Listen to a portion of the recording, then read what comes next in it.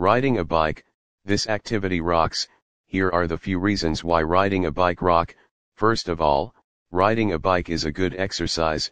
Second of all, you can even ride a bike to go to places if you don't have a car or if you don't feel like walking. It depends on where you're going to on a bike, and it depends on how long it takes to get you to a certain place on a bike, and not to mention, is that there's people that ride bikes in spring, summer, sometimes in fall and winter. And speaking of winter, I know not everyone ride bikes in winter, but some people do.